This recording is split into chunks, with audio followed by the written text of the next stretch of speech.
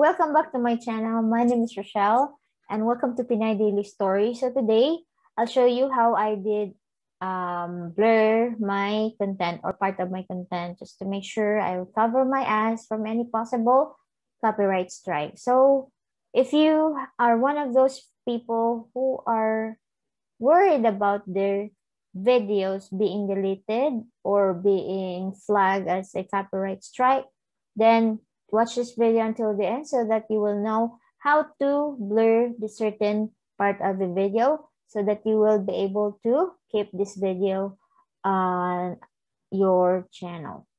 Okay, so I'm gonna share this screen and please, okay,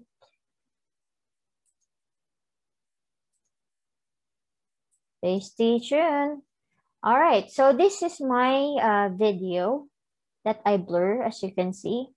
At this timestamp, I will be picking up this video. At this point, I look so thirsty right there. I'm sneaking out because of my ring light is in front of my camera. So if I play this, okay. Kinamad na ako kumuha ng tubig. Ginawa kong tubig yung kape.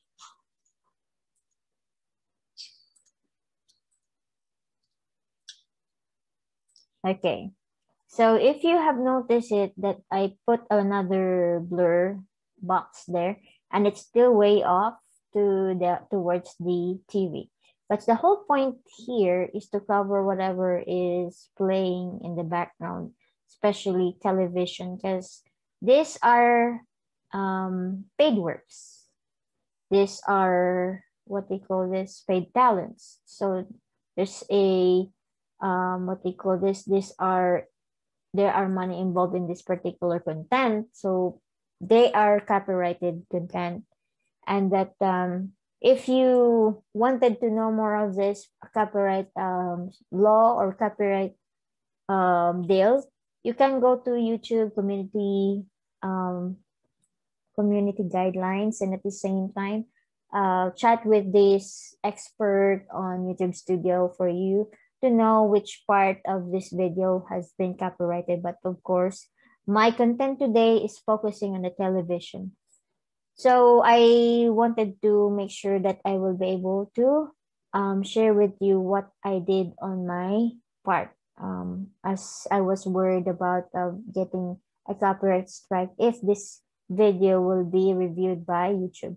So for small YouTuber like me that is not yet monetized, it's very crucial to be uploading a video that has a background TV or the noise of the TV or whatever program was running, or even the entire video or the movie itself. Let's say if it's a on-demand program or whatnot. So that's why I am here to show you this one of the feature of YouTube Studio. So am I really reliable to do this tutorial? I did a YouTube tester. I've been a YouTube tester for 1 year, and that I review some of these features of YouTube Studio, and that for this blur was launched when the blur tool was launched, or this feature rather. I did some exploring, but I rarely or never have any chance to do it on my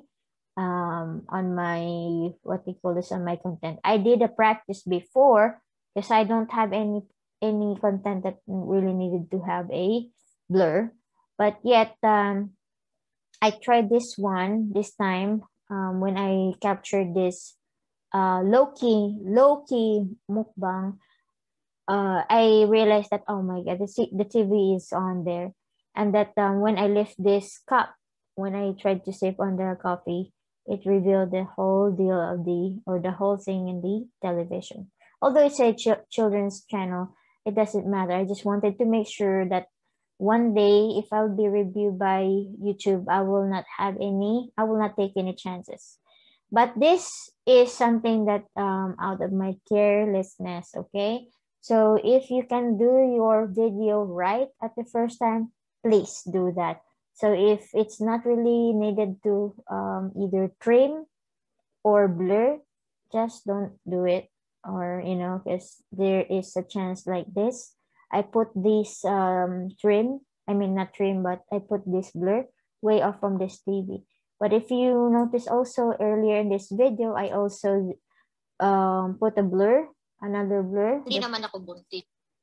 Okay, wait. I'll just mute this. Okay, so this one is way off too. It's almost covering my half of my face. And I was thinking that it is gonna cover the TV. So the TV was just this small. So if you put this way off, or, you know, not really exactly where you want it, you don't want to have an ugly output of your videos. So better do it right on your first attempt, so that you will not be having this hassle to do the blurring. So this might apply also, or this might help for those people that are taking a video outdoor, and then somebody a passerby show up there, or he was captured, or that person is not really comfortable to be appearing on the TV or appearing on the YouTube TV too. It's gonna be played on YouTube TV and or in the internet. Okay, so there are sensitive people that doesn't want to be involved or will not be showing in any online platforms or social media platforms. If you're familiar with these Impractical Joker, if they have this what they call these challenges, and they're in at the outdoor, they usually blur people that doesn't want to be seen on the TV. So that's one sample of it. But anyway, I will show you how I do it. So since this one, in this part, it is partly covered by this cup of coffee. But on the latter part here, this one, I just added it lately. Probably 2 days ago, I added this blur at this 13:15. Okay. Okay. It's supposedly be done. I should put the blur 13:14, because 13:14 I lifted the cup. No, 13:15. 13:13 rather. I lifted the cup and put it down. But I was able to add this blur on 13:16. So the time is not really exact, and then the position is still way off for a little bit. It's not really that far. But this time, my cup almost covered already the, what they call this, almost covered already the television. Okay, so let's go to the YouTube Studio. Let's look for that particular content. I'm gonna show you now how I do it. So I mentioned 13:14 because when I lifted it, it's 13:13, I lifted it, and then 13:14, 13:15, I put it down. So there were just 3 seconds of the time for the time frame. So what I'll do is I will look for the video here.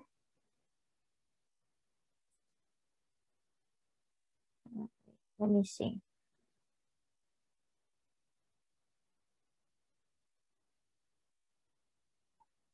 Okay, I think it's on the first page.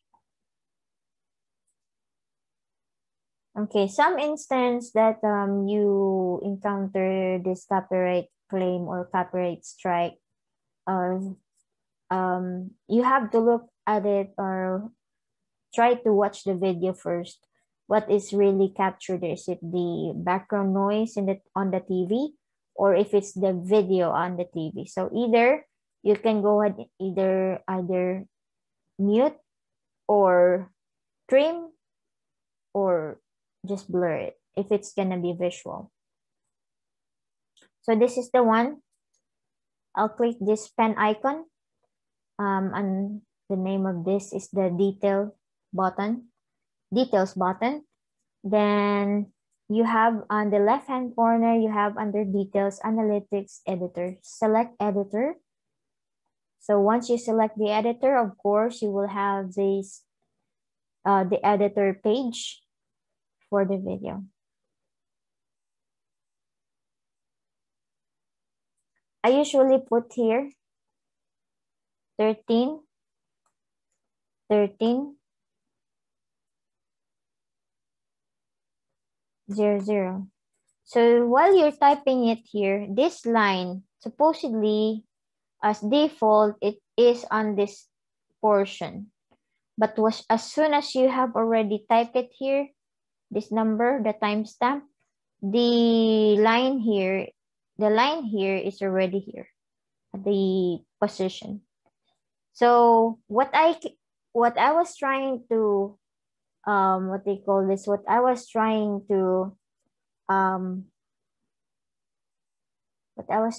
to confirm is how long did it take for it to put down the cup, because when I put down the cup, it covered already the television, so it doesn't really matter. It's only the time that I lift it up. So if it's already done, you have made this timestamp, you enter the timestamp, so this line is gonna be here. So what you needed to do is to click not the trim, okay? It's to click the blur. So either you can click here in the plus sign to face blur if it's a face, and then custom blur. Custom blur will be box. So if you will not be clicking on this plus sign, you can click here and then custom blur. When you do the custom blur, of course, I'm gonna put my face here.